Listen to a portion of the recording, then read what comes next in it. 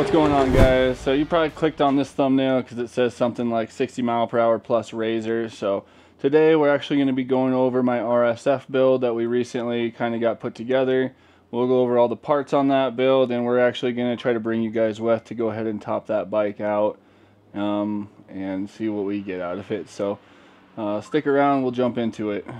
So of course, like just in general, we always want to make sure our maintenance is good, but for times like this, especially I'm going to go through and make sure like all my axle bolts are tight and my motor mount's tight. Just go through and kind of make sure everything's good here. Since we know we're about to hit some good speeds, we also want to make sure our tire pressure is higher than lower. Normally we have low tire pressure for wheelies and stuff, but for going fast speeds, I want to make sure I got enough air in there. So we'll check that out and we'll get ripping here.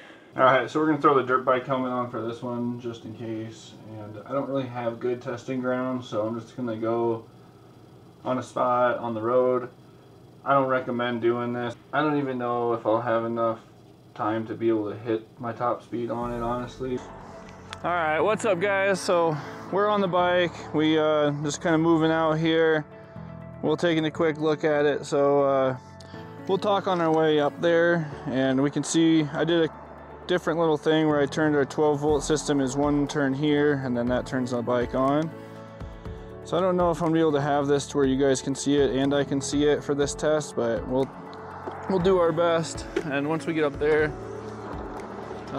we'll of course try to turn on that screen recording to see what the Fardriver says as well. So yeah, this is the RSF build. This is mostly EMF parts in it all. Mostly plug and play stuff. We have the Talaria throttle, we have the EMF 12-volt system, we have the DKD, we also have the rear Sprocket 35 set size from EMF, and then we changed it to a 9 up front, or I'm sorry, from a 9 to an 11 up front. So we're at like a 5.9 gear ratio right now. She's still pretty snappy. I'm in low because I'm trying to save my power for this speed run here. But we'll get on it on the way back once we try to get some top speed seeing on this thing. So the DKD, I don't know if you guys can see it at all. Shows you a handful of things. We have a video because you have to tune this thing correctly according to your bike and your wheel size and all that. It's good stuff.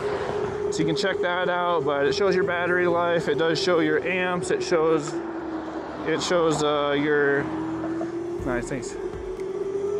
It shows your miles per hour is tough to get right. It shows your different speeds, 1, 2, and 3. If you have a 3-speed switch wired in. So yeah, it shows your trip. It does show your odometer. Keep track of how many miles on your bike. Your amp meter is times 10. So right now, you know, we're pulling like 20 to 30 amps, it looks like. Or no, I'm sorry, yeah, like 10 amps. But when I get on it, they're up to 3, so that's why I say 10 to 30. But so that's a cool thing. This is the Fardriver ND72450 as far as controller goes. We will get a tuning video out, guys. I just have to run these things for a minute before I'm going to share tuning videos with you to make sure you guys don't go melt something and then it's my fault. I would never want that. So battery, we have the EMF 72 volt 32 AH 200 continuous amp 275 peak. That's on the website. And then to make it all plug and play, we have the plug and play throttle. This is the Talaria throttle we picked. We have a Sur-On throttle, the Domino. You can pick Fardriver, Vivor, Kelly, whatever. So we have the plug and play Talaria throttle option here. I really like these throttles, they feel good. So we actually, shout out to Scott, showed me a regen. So this is temporary regen, we have it wired too. We could also have it as an EMF horn switch because we use the same plugs for that. It doesn't feel like a lot of regen, so I don't know if someone can help me to get it to feel like actually brakes. I'd like it to slow me down, but I'm new to regen. So we do have the DetFab chain delete bracket on there along with that EMF chain kit. We'll jump off here and take a look at that. So keeping us at the welded freewheel now with that. The motor we haven't talked about, so it's the KR5V from Kunray on there.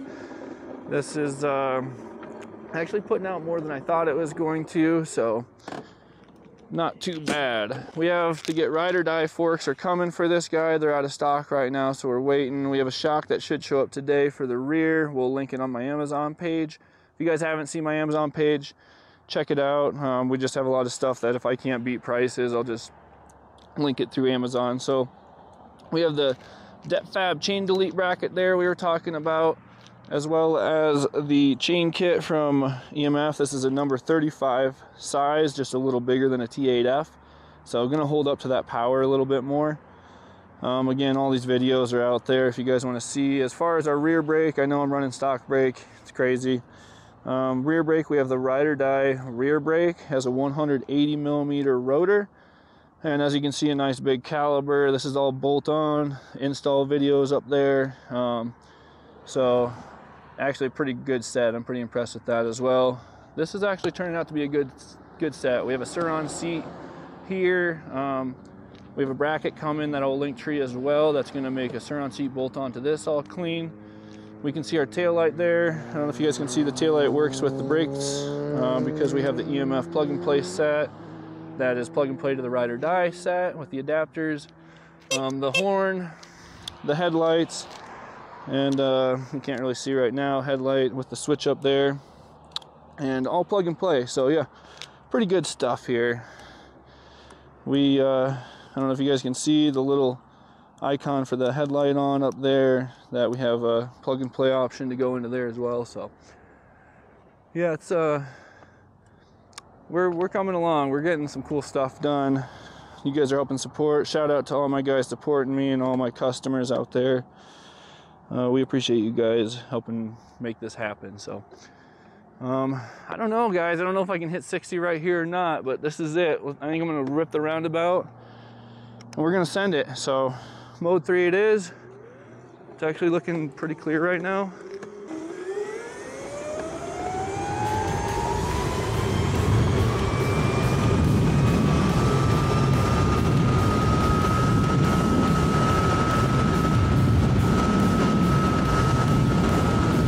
Locking 59.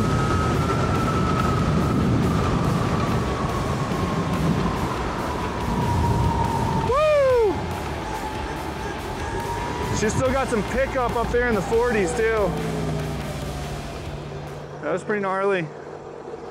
So it looks like the top is right at that 60 with this set. I think if we go down to like a 4.9 or whatever, we could drop down to a 5.4. I think we'd probably be hitting that 60s. So this is pretty flat right here. I forgot to screen record.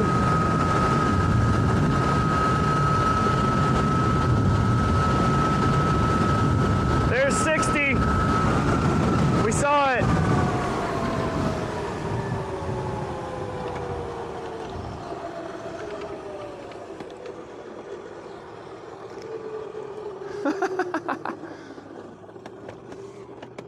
All right, we'll start screen recording. Looks like we're live, so we're gonna go for it.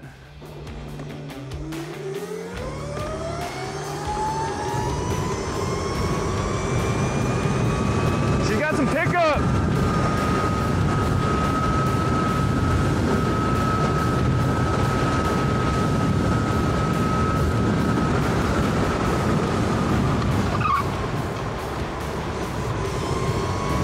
Still picking up pretty good in the 40s.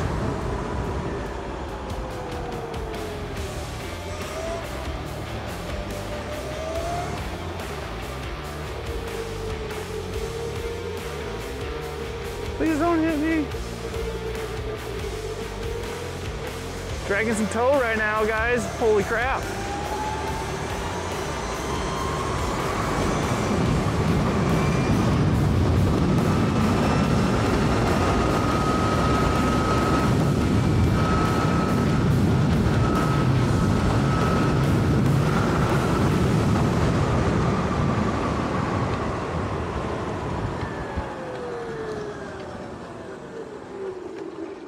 Alright guys, so I think that's going to conclude our top speed for this setup right here.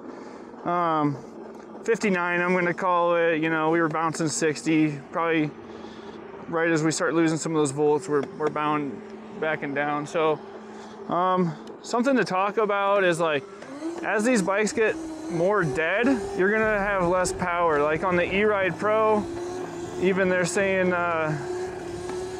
you know, that they are getting less top speed once it's fully dead. Like at 10%, they're at like a top speed of 25 miles an hour rather than 60 when it's full. So same thing. Talarias, I hear, are not that way. It depends on how your batteries specs are, I guess. I don't know how they're working that out, but anyway, just something to consider. You're not gonna see those top speeds with the, you know, half-dead battery. That's why we topped this off and came up here for this speed run. We see Voltron doing that a lot, so that's the reason behind that. But honestly, guys, you know, that's a pretty good speed for the setup here. Now, I did tune it up to 150 amps, line amps, and like 390 phase amps.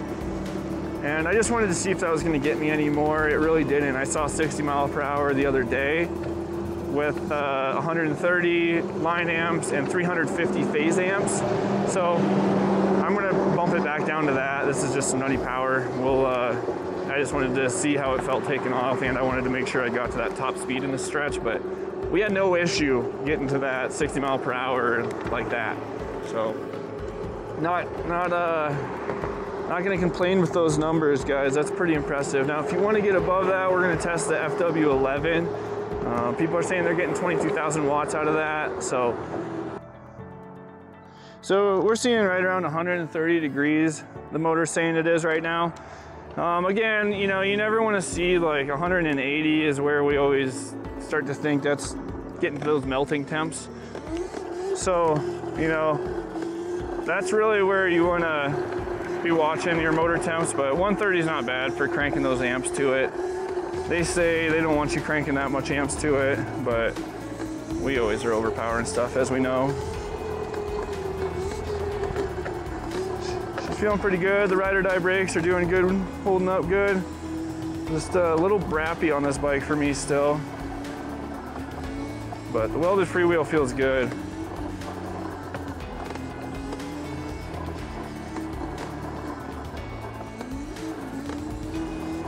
Not quite comfortable for my one-handers yet, but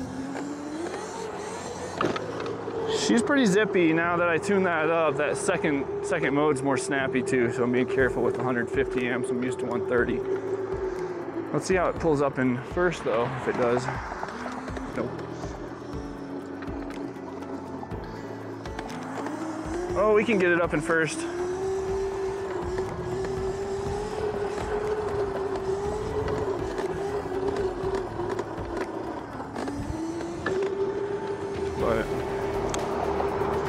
So yeah, guys, hopefully you enjoyed the ride. We tried to go over that stuff real good. I do want to say I don't recommend doing 60 miles per hour on these things. I know a lot of you guys want to, and a lot of you guys are.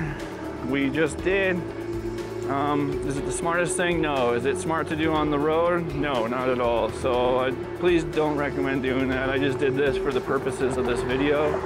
I'm not doing that on the day-to-day. That's completely not what I do riding these around. This is where I'm at 90% of my Razor rides and about how fast I'm going. So we really like to be around that 50 miles per hour, 20 miles per hour, and not abuse this beautiful thing that we have going and riding electric bikes around. And you know, when there is the time to go fast, it is fun to pop her into 3 and crank it out, of course. So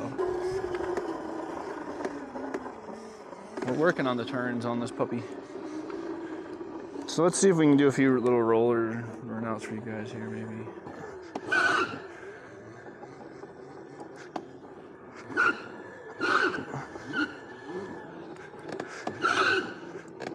Oh my God.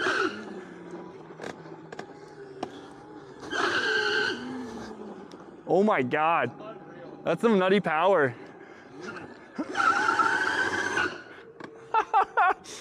Smoke cloud right here. Look at that freaking tire marker, rolling burnout. These tires aren't gonna last long. Those are the results. Again, we have, this is 11 in the front, and we have 50 or 65 in the rear, giving us a 5.9 ratio. So that's getting us up there. This motor is hot, so I want to keep pushing this thing and make sure it can hold up to what we want. Again, the FDLB11 will get tested out here soon, but until then, we'll be riding this thing around, and yeah, hopefully you guys enjoy it. Thanks for watching.